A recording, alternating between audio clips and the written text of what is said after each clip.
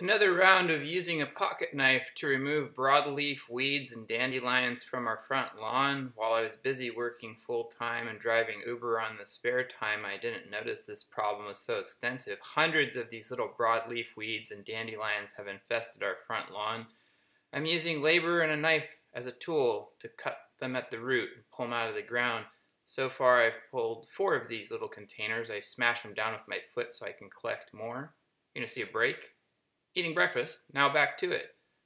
The sun is nasty. It's bad for your skin on your neck, on your hands. Notice I popped my collar. That's important. The nitrile gloves protect my hand.